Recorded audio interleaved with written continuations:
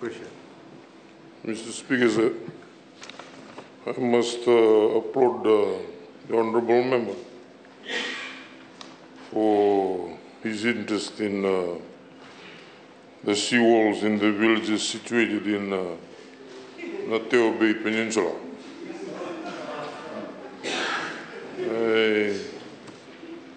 And I congratulate him for the question. Mr. Speaker, sir, the Ministry has completed the construction of a 400-meter boulder retaining wall at Natewa village in the South district.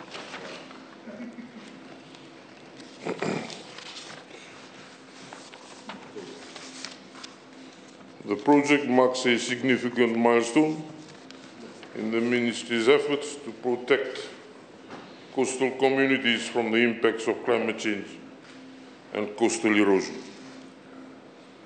Mr. Speaker, sir, the Ministry is working closely with the Asian Development Bank and anticipates signing a grant agreement worth $1.5 million for the nature-based solutions seawall projects in this financial year. This donor-funded initiative will fund the construction of 6 nature-based solution seawalls, which include 2 sites within the Natewa Bay Peninsula, in Vatimi village, in the Vatimi district, and Natewa village in the Sangani district. Mr. Speaker, sir, in the first quarter of 2024-2025 financial year, the Ministry is set to sign a grant agreement worth $5 million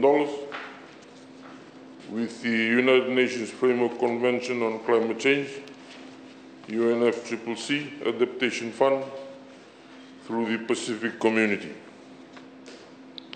This project will construct 14 nature-based solution seawalls, with Tawake village in the Sangani district being one of the sites in the Natewa Bay Peninsula.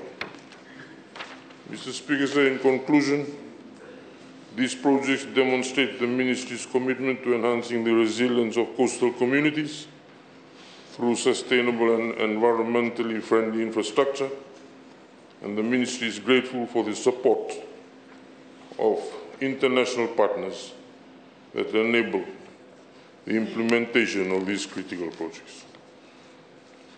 Thank you, Mr. Speaker, sir. Thank you.